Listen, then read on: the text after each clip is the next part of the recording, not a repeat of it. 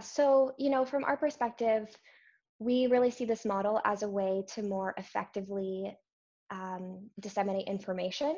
So whether that be to patients, but also importantly to their doctors. So you're absolutely right in terms of having a multidisciplinary team. And the more that we can engage not only a patient, but their community and their providers, to build, the biggest sort of network of resources we can, I think that's important. And these digital tools, I think, can create a centerpiece for patients and their physicians to come together and both learn.